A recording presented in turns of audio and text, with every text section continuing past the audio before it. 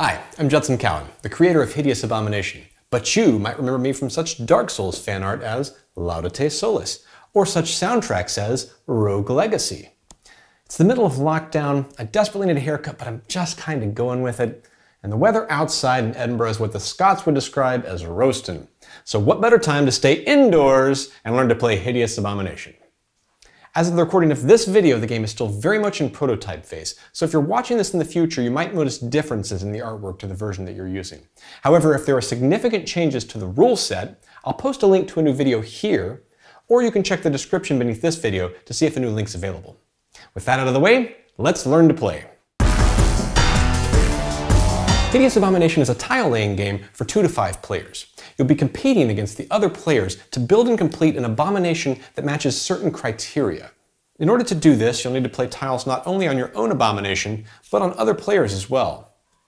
Play revolves clockwise, with players first rolling and resolving the die, and then playing a tile from their hand onto any abomination. Once an abomination is completed, the game ends immediately and scores are then tallied up. To set up the game, first find these 4 unique grand prize cards with the gold back that looks like this. Place these face up at the edge of the table out of the way, but where all players can easily see them. Next, find this deck of 10 awards cards with the silver back that looks like this. Shuffle these and deal 4 face up next to the grand prizes. Keep in mind that these are randomized, so study what's on offer to inform your strategy. Return the rest of the box as you won't need them for the rest of the game. Next, find this deck of 100 body part tiles with the purple back that looks like this. Shuffle them and deal 3 face up in the center of the table to form what's known as the spare parts buffet. Set the remaining deck next to the tiles with space for a discard pile. Next, find these bolt tokens and place them in piles around the table where all players can easily reach them. Place the die in the middle of the table as you won't need it until all players have completed their first turn. There are 2 reference cards that can be placed on opposing sides of the table to help players in remembering the turn order or to help in deciphering the icons that appear on the tiles. There's also some 2-sided point tokens. These are helpful in scoring, but they can be placed aside as they won't be needed until the end of the game. The general board setup is now complete. Let's now deal out everything the players need to begin play. Find and shuffle the deck of 9 torso tiles with the red back that looks like this. Deal 1 of these face up to each player to form their starting abomination. You can return the rest of this stack to the box as you won't need it for the rest of the game. Next, find this deck of 12 secret objective tiles with the dark blue back that looks like this. Deal 1 of these face down to each player, and then return the rest to the box. Players can always look at their own secret objective card, but they should be kept hidden from the other players at all times. Finally, deal each player 3 tiles from the top of the body part deck face down to form their opening hand. Players may always look at their own hand, but they should be kept secret from the other players. And with that, we're all set up and we're ready to begin the game. To determine who goes first, players look at the top left corner of their torso tile. The player with the highest number printed here is the first player. On their turn, each player simply rolls and resolves the die, and then plays a tile from their hand onto any abomination. Note that on the first turn of the game, players simply draw instead of rolling, and then play a tile as normal. Now that we know the turn order, let's look at all the possibilities on the die. First up is this eye icon, which matches the eyes on the back of the deck. This is the draw icon. If a player rolls this, they should simply draw 1 of the 3 tiles from the spare parts buffet or take a random one from the top of the deck. If they draw from the spare parts buffet, they should immediately replace this with a new tile from the top of the deck, like so. Note that in the unlikely event that there are no tiles available either in the spare parts buffet or in the deck, the game ends immediately and scores are tallied up. Next up is this recycle symbol. This is the refresh icon. If a player rolls this, they should take all 3 tiles from the spare parts buffet and place them into the discard pile. They then replace them by dealing 3 new tiles from the top of the body part deck. They then proceed to draw as normal, taking either 1 of the 3 new tiles on offer or by taking a random one from the top of the deck and placing it into their hand. Next is this red bolt icon. If a player rolls bolt, they should take 1 of the bolt tokens from the piles around the table and place it between 2 tiles in their abomination like this. The bolt must be placed where the artwork meets between 2 tiles. I wouldn't be able to play a bolt here, for example, because the artwork doesn't meet.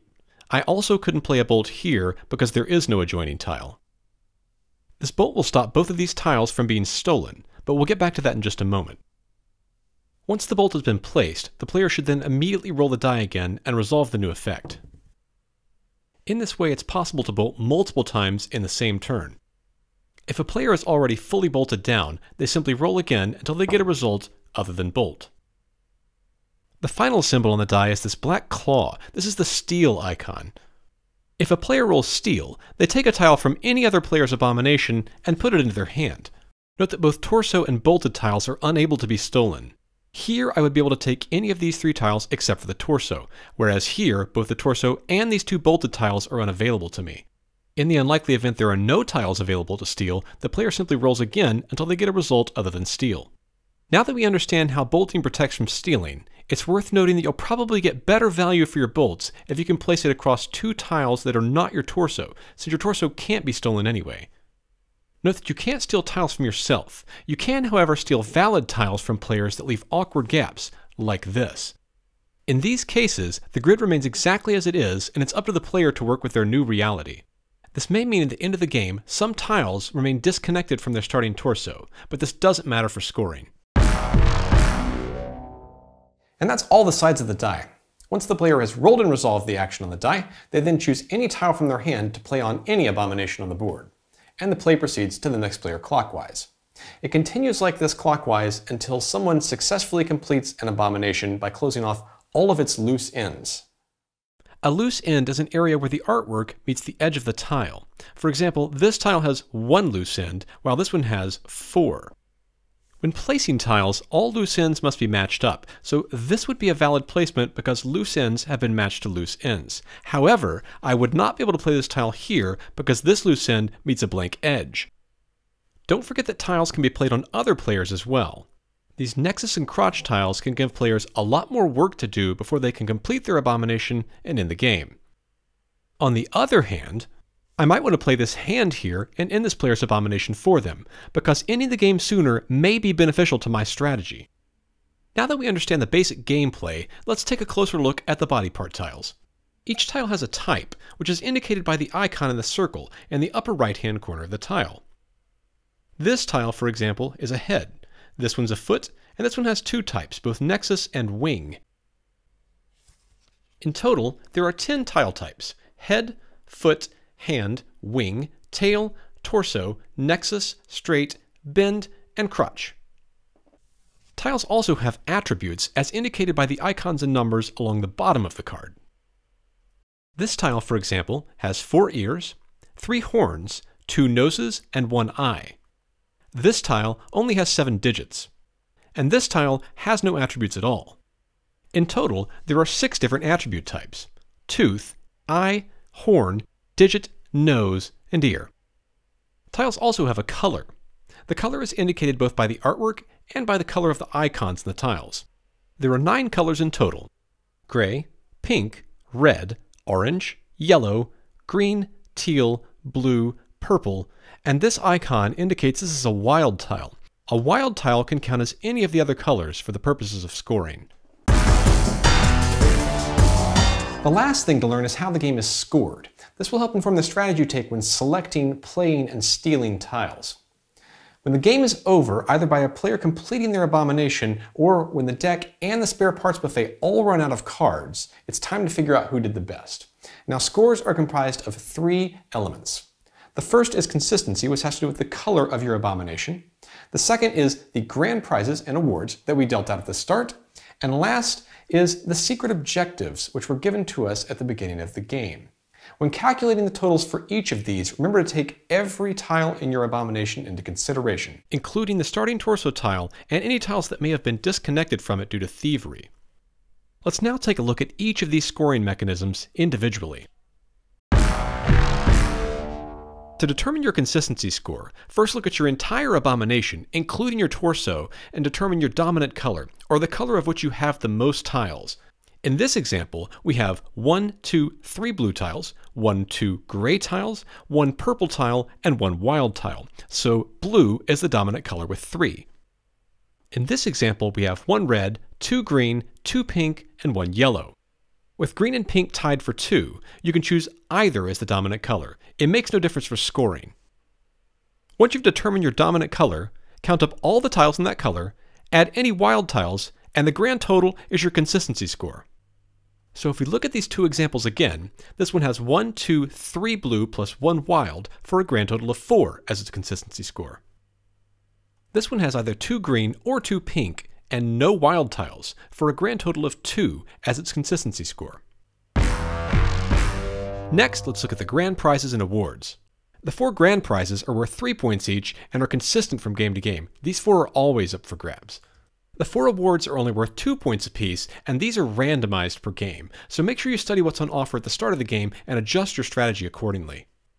In this game, we had the objective to complete our abomination, to have the most digits, the most colors, to have the smallest abomination, or the abomination with the fewest tiles, to have the most teeth, the most horns, the most eyes, and the most wings. Now let's talk about how these points get divvied up. First, we would give this done grand prize to the player whose abomination was successfully completed. If no players completed their abomination because the deck and the spare parts buffet ran out, we could simply set this aside and no one would get the points. Then we would look at each of the other cards in turn, determining which abomination meets the criteria. In some cases, this might actually be more than one abomination.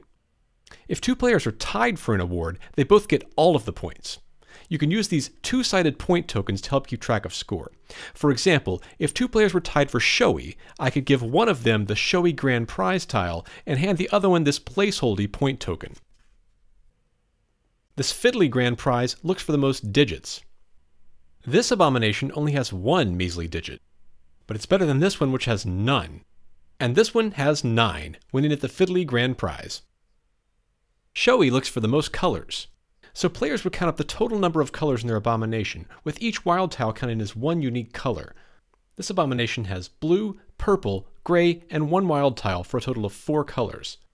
This one has 1, 2, 3, 4 colors, and this one has an impressive 4 wild tiles plus 3 colors for a total of 7, winning it the showy grand prize. These 2 players are tied for the teensy grand prize, because they each have 4 tiles in their abomination. So I would give this teensy card to one of them and use this placeholdy point token to give to the other. We would then do the same for each of the awards. If any criteria is unmet by all players, we would simply set that card aside and no one would get the points. Finally, each player reveals their secret objective card. If their abomination meets the criteria on the card, they get 2 points. If they fail to meet the criteria, they instead lose 2 points. Keep in mind that the objective still needs to be met at the end of the game, so if they had previously met the criteria and then lost tiles due to thievery, they'd still lose 2 points.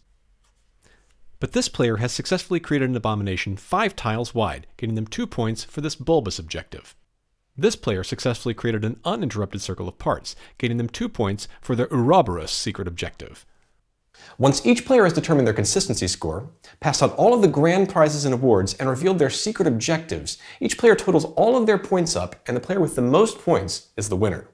This player got 4 points for consistency, and they completed their abomination, winning the done grand prize for another 3 points. But they failed to meet their secret objective, so they lose 2 points, bringing their grand total to 5. This player got 2 from consistency. They won the fiddly and the teensy grand prizes, and they tied for the flappy award.